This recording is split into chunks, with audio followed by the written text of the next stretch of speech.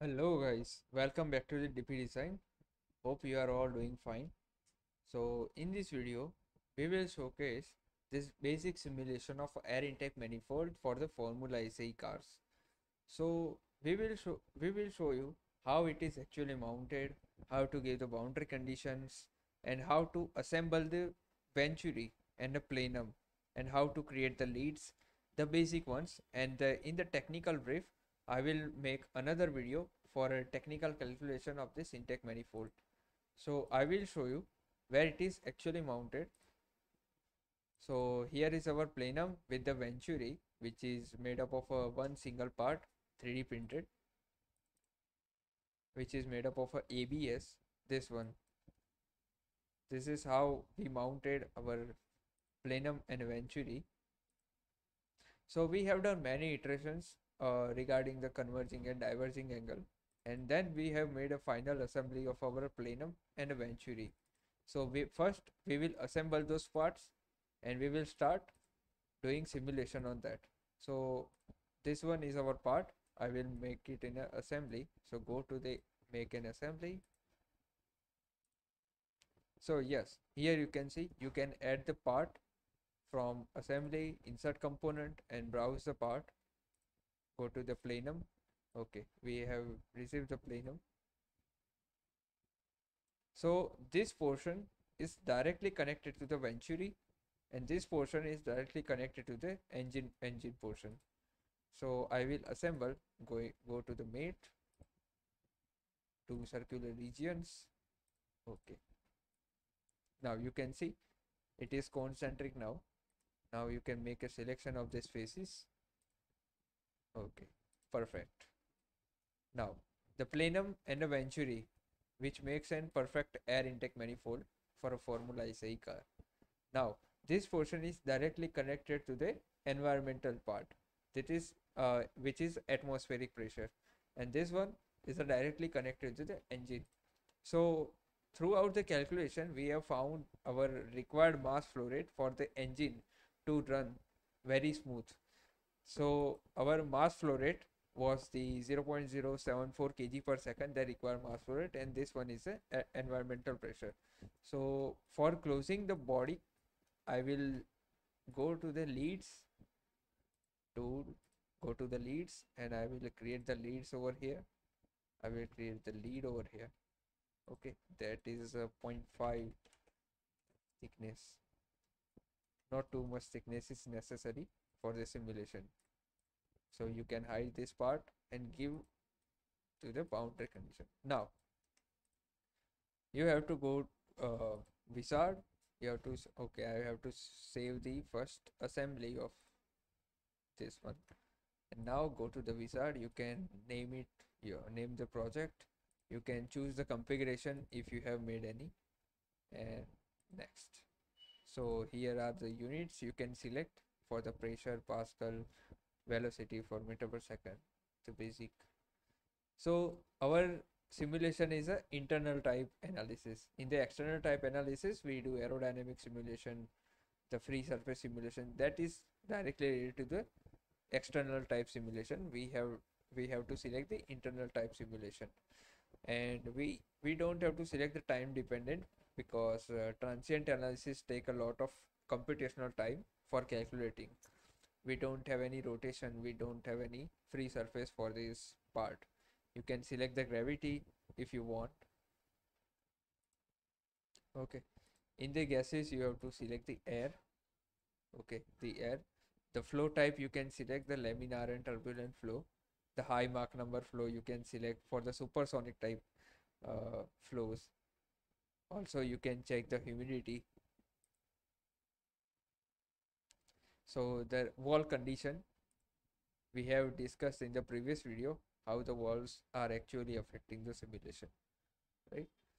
So here you can select the turbulence parameter as well. So I will finish. Okay, now you can see my computational domain is generated. I will make it a quite bigger so it won't conflict with my boundary condition. Okay, fine. So you can hide the computational domain. Now Now you have to focus on the boundary condition. If your boundary condition are correct, then your output will be the better as required. Okay, so go to the boundary condition. Here, this portion is directly connected to the atmosphere. So you can go to the pressure openings and you can select the environmental pressure over here. Okay, and you can select the temperature according to your environment. Here you can select the boundary layer, which is a laminar or turbulence parameter. Here you can select also. Uh, Next, you can select the gold as a default, and that is used for convergence only. Now I will select OK. Next, okay. The next portion is this one. This is directly connected to the engine intake. So I will hide this part. So we have calculated our data and we have received the required mass flow rate for our engine is 0.074 kg per second. So I will give the boundary condition as outlet mass flow over here, and I will select the 0.074 of kg per second. Here you can see the environmental pressure, and here you can see the 0.074 kg per second for the engine intake.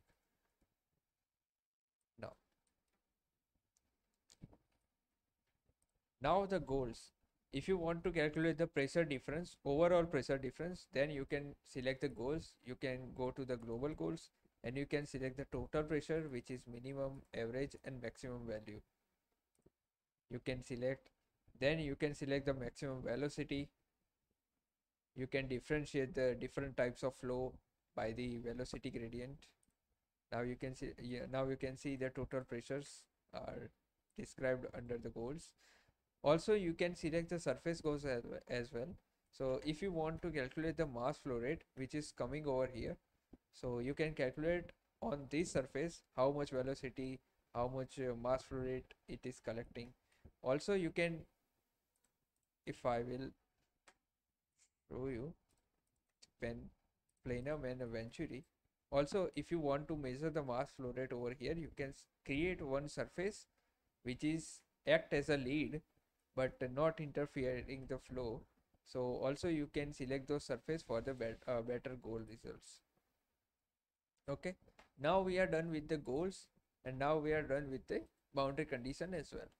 So you can also customize your meshing according to your need. I am not going much deep into that because it will take a lot of computational time to compute the results. Now I will select the run.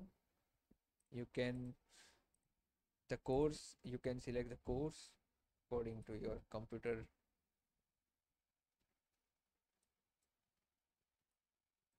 So here you can see my calculation has been finished.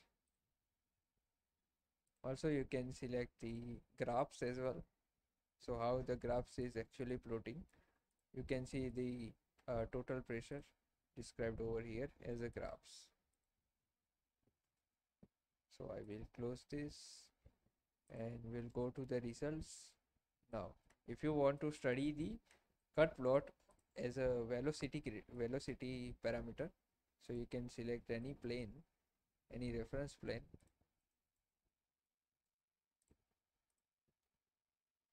Which one will be better? I think the top plane will be better, the velocity.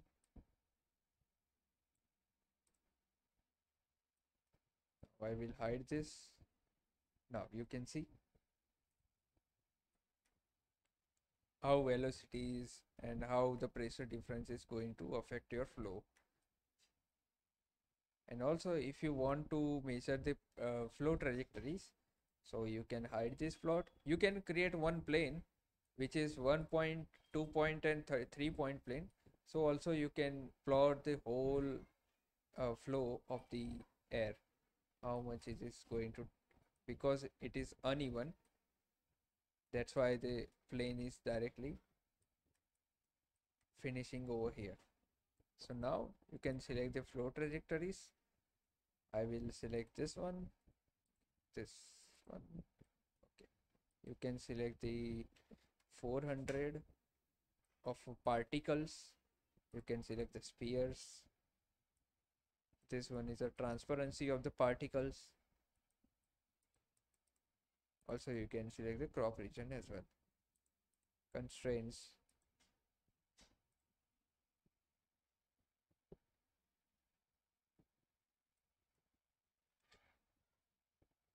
Yeah. Also you can animate the results. So how it is going to make a difference in the pressure plots. Also you can customize your plenum according to the various iterations for the flow.